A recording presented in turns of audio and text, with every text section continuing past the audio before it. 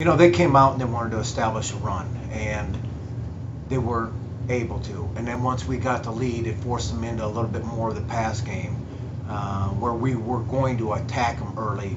We decided to back off a little bit, but still on third down, we put them in some third and long situations that the odds were they weren't going to be able to get them, and we stepped up and played hard, got them off the field, and put our punt block unit on. So I was really proud of how we played defense all day.